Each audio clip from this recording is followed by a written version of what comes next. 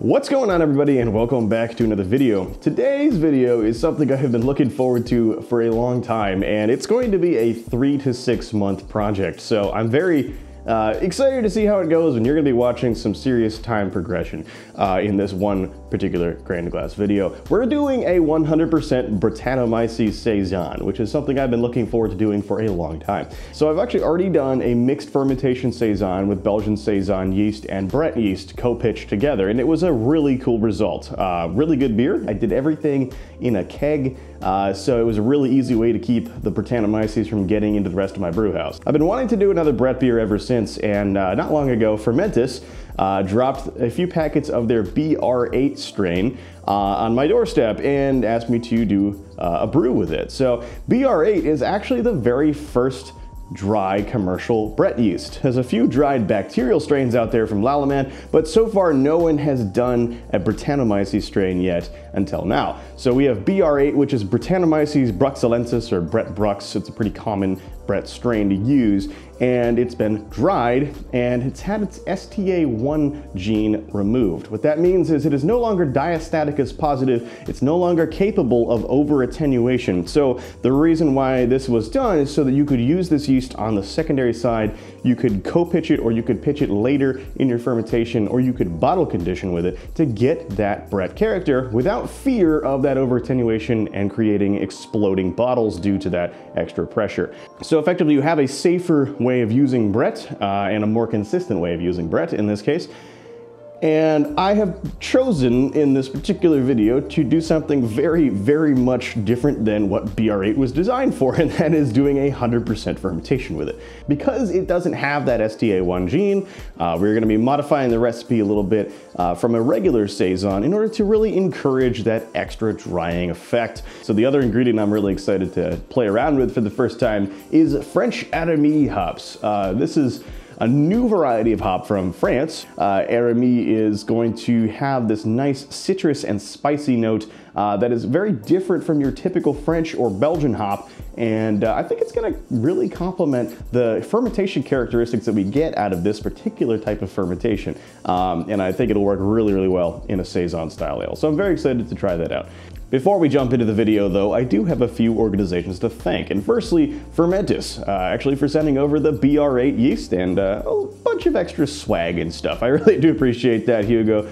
Thank you very much. Secondly, Northern Brewer. So you can find all the ingredients that you need to make this batch of beer on their website, to include the BR-8 yeast and the Aramy hops. So check them out when you get a chance. Lastly, Clawhammer Supply, who manufacture the system that I've been brewing on for the last 2 years, and today we're using the 10-gallon 240-volt system, so you'll see that in action. Check them out when you got some time. All right, so now to jump into the recipe, it's pretty simple, and the reason why it's simple is because we want to avoid complicated sugars. We want to avoid residual starch of any kind and really drive that final gravity as dry as possible to be characteristic of a Saison. So one of the most important things we're going to do to achieve that is keep the grist really simple. So we're going to be doing 8 pounds of Belgian Pilsner malt. This is Franco-Belgia's, one of my favorite Pilsner malts.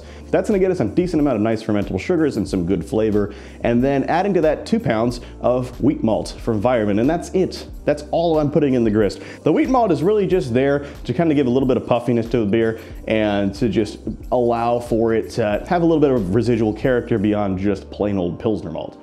For hops in this beer, I'm targeting about 22 IBUs. I want a lot of expression of the Aramy at the very late boil and a little bit of gentle bittering, so I'm adding in Hallertau Mittelfrüh, 1 ounce of that at first wort hops, which is a nice way to add a little bit of gentle bitterness to a beer, and it works particularly well in Saisons.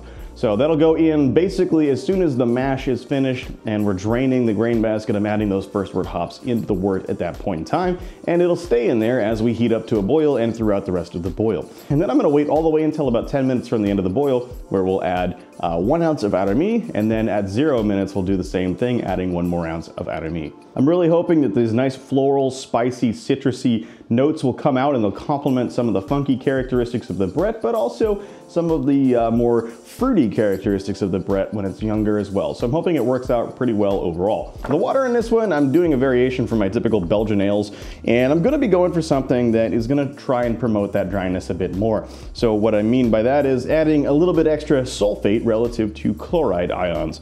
So the water profile I'm targeting is 54 parts per million of calcium, 6 parts per million of magnesium, 0 parts per million of sodium, 42 parts per million of chloride, 99 parts per million of sulfate, and 0 parts per million of bicarbonate, which is going to get me that kind of residual drying effect. It's also going to help make some of the bitterness of the hops pop out a bit more and become a bit brighter. I'm trying to make this beer very drinkable, very exciting, but also have that Brett character come through and the hops come through very clearly.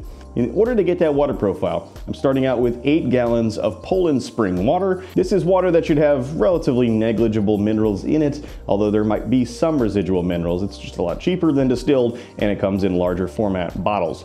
I'm adding to that water 4 grams of gypsum, 2 grams of Epsom, and 2 grams of calcium chloride to get that water profile. Normally with the mash, I would do a Belgian step mash for this particular beer, but Saisons absolutely need to be dry. There's no getting around that. They have to be a final gravity below 1010, and if not, they have to feel very dry. And also because this Brett doesn't have that STA1 positive gene, we really want to make sure that we're doing everything we can to keep the mash highly fermentable. So what I'm doing here is, instead of doing a step mash, I am just going to be holding a straight up 148 Fahrenheit rest for 90 minutes.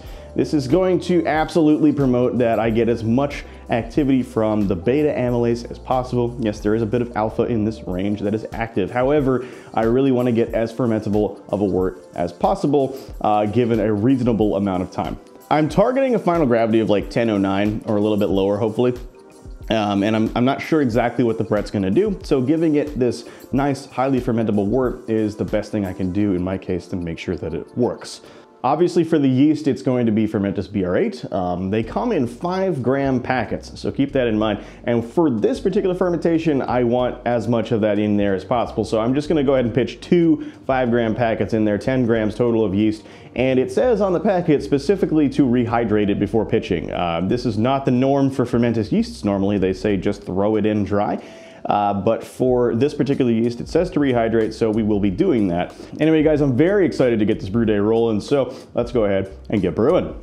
So I started out by adding 8 gallons of spring water to my 10-gallon 240-volt clawhammer supply system and started to heat that up to the mash temperature.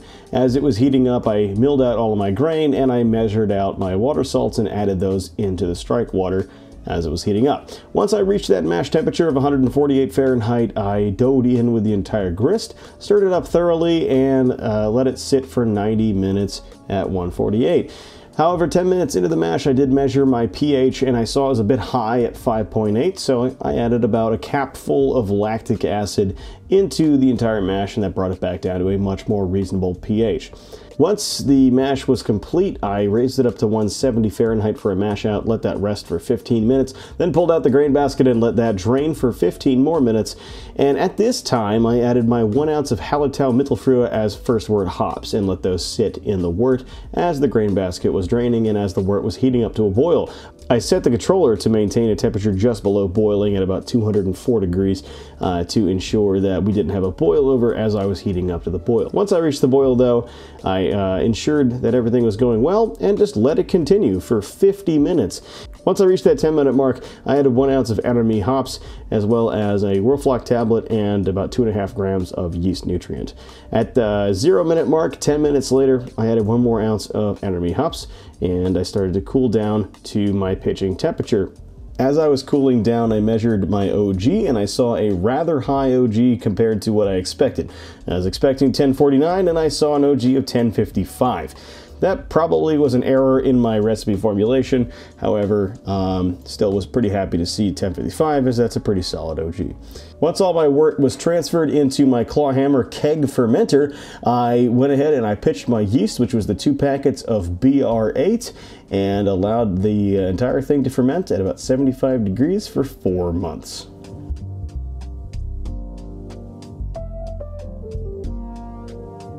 So the fermentation of this beer should be very interesting. So during the brew day footage, you should have seen me using the clawhammer keg fermenter. I used this recently as a pressure fermenter for a New England IPA that I made. However, I'm also using it in this case to isolate all of my Brettanomyces cold side activity. By keeping it in a stainless steel vessel and kind of like in that keg format, I can actually serve directly out of that and put it in my kegerator if I need to, and that's what I kind of want to do, to kind of just minimize the amount of things that Brett ends up touching. I'm not usually paranoid about sanitation, but Brett does have this nasty tendency to kind of get into stuff.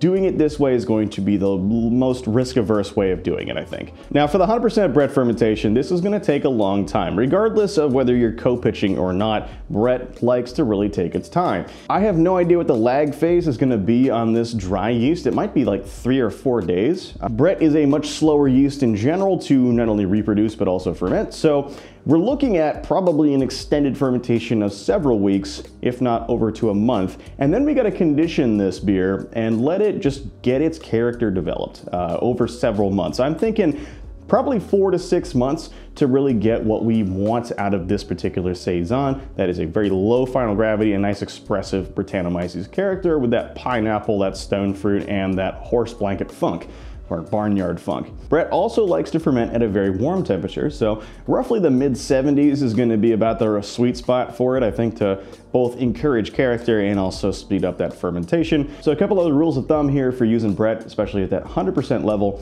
Keep the oxygen the same as any other beer. It does benefit from oxygen just as much as any other yeast, but you do want to bump up the nutrients a bit, and just kind of like in the same way if you're using Fike, you need to have extra nutrient in the beer to get that reproductive cycle going so that the Brett can take over that beer before anything else does. But otherwise, really, it's just a matter of time. Pitching that Brett in, making sure it's got the ingredients that it needs to succeed, and keeping it warm for 3 to 6 months. After that, it really should be fully attenuated, regardless of whether you're using BR-8 or not.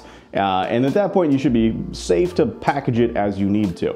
I would recommend, though, if you're not using BR-8, be very sure of its final gravity, because Brett does oftentimes ferment a regular wort all the way down to 1.000 or sometimes even lower. I don't think that will happen with this particular strain, but it can with other strains. And speaking of other strains, pretty much every other manufacturer out there has some sort of Brett yeast available, so refer to that particular yeast's data sheets to determine what to do with your fermentation. This is a bit more of an advanced one, so I do recommend you're doing your homework on it. The biggest word of advice I have for you is that if you're using any sort of STA1 positive yeast, you're gonna have monster attenuation, and that includes Brett. So just be prepared for that and plan ahead and you'll be fine. Now, if you wanna get creative with it, given this is a Saison recipe, you can do a lot. You can play around with using perhaps like a Belgian or French Saison yeast, either on its own or co-pitch with the Brett, or pitching the Brett later in the fermentation. You can do that. You could also use like a nice funky farmhouse Fike. I would actually recommend something like Framgarden or a Javaru for a funky kind of interesting farmhouse character to go with your Saison. Especially with these Arami hops. Saisons are awesome because they're just a very creative style. You can really do whatever you want with them. So have fun with it, do something crazy, let me know what it is. But basically, just to recap, all I'm doing is pitching that BR-8 in about 75 degrees and just letting it stay in the beer at 75 degrees for 3 to 6 months or longer. And that's it. That's all it needs to do to build that character and ferment all the way down slowly. I may or may not spund it. I'm not 100% sure yet how I want to carbonate this one. I might bottle condition it. We'll see. But regardless, it should be a lot of fun, and I'll catch you guys in a significant amount of time. So until then, cheers.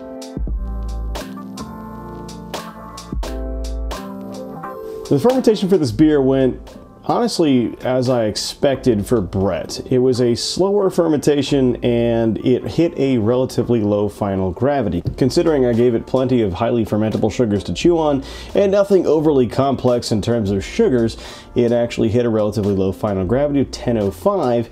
And I watched it slowly work from about 1007 down to 1005 over the course of 2 months. So I fermented this at about 75 degrees in the keg fermenter without any added pressure, and it just slowly got down to that final gravity over about 4 months. I was also taking samples during this period of time just to make sure I could track the flavor evolution, and as of now, it's tasting really, really good. So at this point, I basically took that fermentation keg and just put gas on it and carbonated it up to a relatively high level, as is traditional for a Saison, and put it on tap, chilled it down to about 40 degrees to serve, and we are good to go. So the beer is called Seaside Saison. and comes in at 6.6% ABV and about 22 IBUs.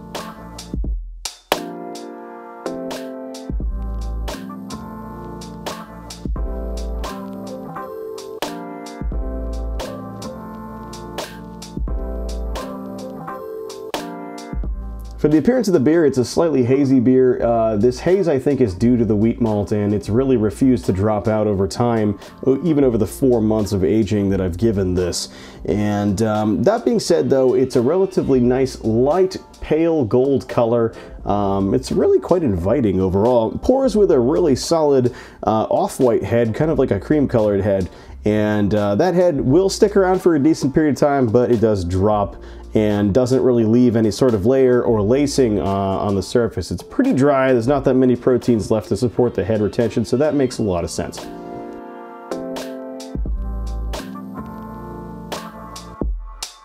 All right, so now let's go ahead and jump into aroma. Oh my goodness.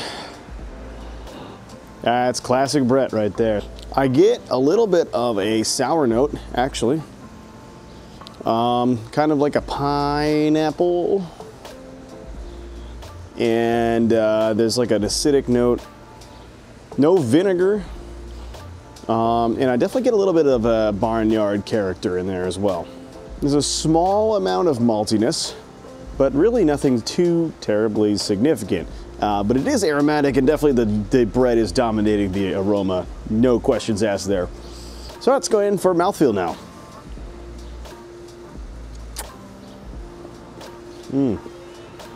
Yeah. All right, so high carbonation level in this guy, first of all. So Saison, it should be very highly carbonated. So it's definitely upwards of 3 volumes of CO2 at the moment, and so therefore it has a lot of carbonation spritz behind it, as it should. This lightens up the body quite a bit. But also, speaking on the actual body of the beer, there is a very satisfying dryness to this, although it is not as dry as a traditional Saison can get. So it is sufficiently dry feeling. However, there's a little lingering character that I think is from the wheat that is actually giving it a smoothness and a softness. And normally a Saison is going to be dry and it's going to be a little bit edgy. This is not necessarily hitting all of those notes, but it's way drier than it would have been if I had not taken the steps to achieve the mouthfeel that I did. So number 1 being water profile, number 2 being very low mash temperature.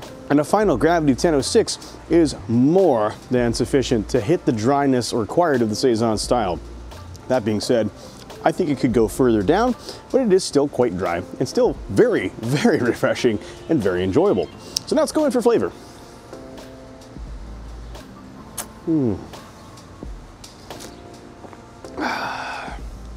And this is where it's really amazing. This beer, having been allowed 4 months to mature and develop and slowly turn into what it is now, is really quite a treat. It's got some sourness to it. So I think the Brett actually dropped the pH down to about 3.8. Now, Brettanomyces does produce its own lactic acid and its own acetic acid, and has the effect of souring a beer in a way. Although at 3.8, it's really just a very mild sourness, not necessarily anything you would expect from modern sour beers, and certainly not from Belgian sours. So in the grand scheme of things, it's not really all that sour, but it is a refreshingly sour character. Its tartness, it really does help a lot of the citrus notes in here to pop out quite a bit. First and foremost, there's like a peachy, lemony, zesty note here. A bit pithy, but overall, definitely a high amount of citrus character. That might be from the Arami hops. A bit of a kind of a white pepper note as well. And then lots of Brett character. So lots of that tart pineapple and peach. And I'm getting a small amount of leather. It's very much like a lemon juice or lime juice character. It's like sourness hits you like right here. And it's not overpowering. It doesn't upset your stomach either, which is nice. But really, honestly, it's way fruitier than it is funky. which is interesting. The funkiness in it really is restrained to a little bit of that horse blanket barnyard character, a little bit of leather. I don't get, thankfully, because I hate this flavor, I don't get rubber or Band-Aid phenolics, which is great. And that's a characteristic of Brett. Sometimes you can throw that. And overall, it blends very well with the rest of the flavors in this beer.